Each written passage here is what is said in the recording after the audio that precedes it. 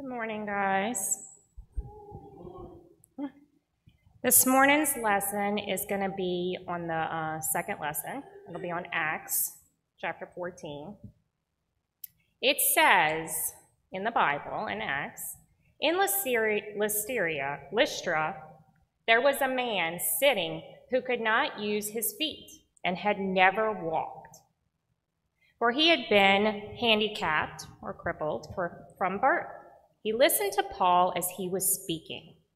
And Paul, looking at him intently and seeing that he had faith to be healed, said in a loud voice, "Stand upright on your feet." And the man sprang up and began to walk. When the crowd saw what Paul had done, they shouted, "The gods have come down to us in human form." So let's talk about that part of this lesson. Why do you think God did miracles like this? Do you have any ideas of why he did miracles like this? Like how he made people stand, like this man stand and walk when he had been not able to walk since birth? Any ideas? You think maybe because he was trying to be nice and show his power, show what he can do? I think so. Well, when he did this, the people that he had shown this to, they believed in other gods.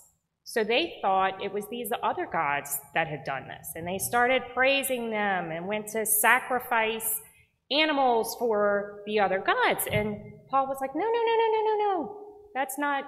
This is not right. Friends, why are you doing this? This is from the living God. He sent me down to help this man. It's very important when miracles happen today, because there are miracles that happen every day, that we remember that God is still sending down messages for us to always remember he is still around. Can anybody think of something that might be considered a miracle that happens today? Can you think of one, Joseph? Or Asher?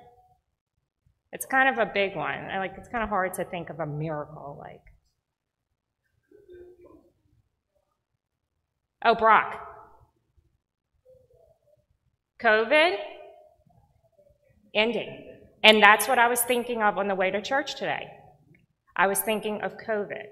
As bad as COVID has been, it's starting to end. It is. It's getting better. How? Why? Think about it. It's so big, we never thought we could see an end in sight.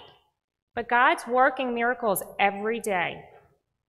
And he sends all kinds of miracles all over the world. And we just need to be realizing and recognizing them and always remember to thank him.